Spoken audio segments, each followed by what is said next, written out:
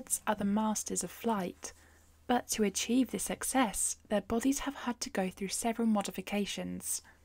The most obvious of these is their hollow bones, which vary in number between species, but all serve the purpose of making the bird lighter.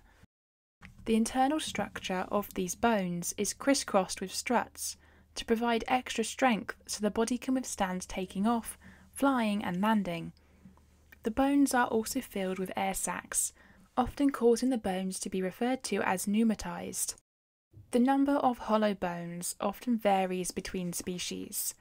Large gliding and soaring birds tend to have the most, whilst some diving birds, such as puffins, loons and penguins, are known to have none.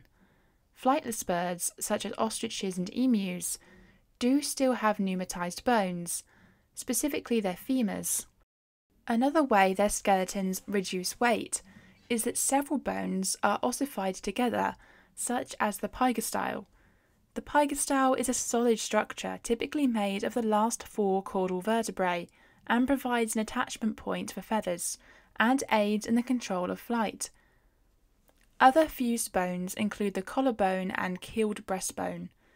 The keeled sternum is an attachment site for the major muscles in both flying and swimming birds. However, flightless birds lack a keel entirely. The synsacrum is an important fused bone, formed from several vertebrae, that supports the bird's body when not in flight. All these fused bones and the fact they lack teeth or even a true jaw entirely mean that birds have less bones than other terrestrial vertebrates.